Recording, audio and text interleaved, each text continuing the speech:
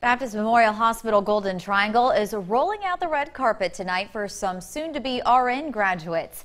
Nursing students came from several Mississippi schools to see if they'd be a good fit with Baptist. Registered nurses are in high demand across the country right now. That's why the Columbus Hospital is recruiting so a shortage doesn't happen there.